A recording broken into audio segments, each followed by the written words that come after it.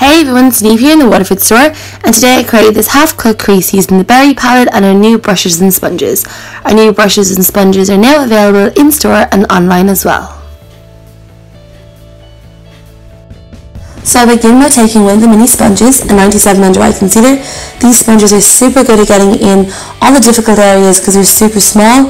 They're also extremely soft, so they're really nice underneath the eye area as it is a little bit delicate underneath there. And then I take another one, as 3 do come in a pack, and I take 44 HD illuminating powder and I set my under eyes with that. So our product of the week this week are new eye brushes. So there's 3 new brushes and they're absolutely amazing. They're €18 each, and I'll be using them with this berry palette to create this dramatic half-cut crease look. So I begin by taking the 49 SS, which is a new bullet brush, and taking 503 Sculpt to highlight my brow bone. Also using to highlight my inner tear duct with 07 shadow from the berry palette. So now taking the 48 SS and 312 and using that as my transition shade. This brush is the perfect crease brush, super fluffy, super soft, and it's going to do all the blending for you. Then taking a little bit of 296 just to deepen that up a little bit.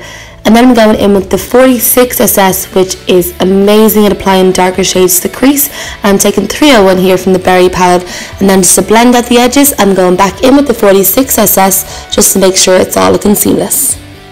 To cut the crease, I'm taking the 68 gel liner on my 22T concealer brush. I begin by mapping out my natural crease line, but because this is a half cut crease, I want to make sure it goes above the natural crease line, so that's what I'm doing here. Then I'm going to be packing on 54 body sparkles into 46 and into 47 to give that gorgeous ombre glitter effect.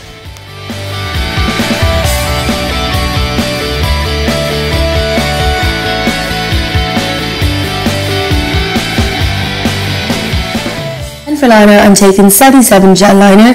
This liner is waterproof and smudge proof, so it's not going to budge, it's brilliant. And I'm using my 42T mini angle brush for this and creating a nice thick line of gel liner. Then to create the harshness, I'm taking the tiniest bit of Duraline on 11S brush and just packing that at the end of the gel liner. Then on my 46SS brush, I'm taking 302 from the berry palette to blend down any harsh edges. To make this look really sharp, I'm taking some Duraline on my 22T concealer brush and dragging it outwards to create that sharp effect. Then the 46SS brush, I'm taking 312 shadow and then 296, and then on the 48SS brush, I'm taking 301 from the berry palette.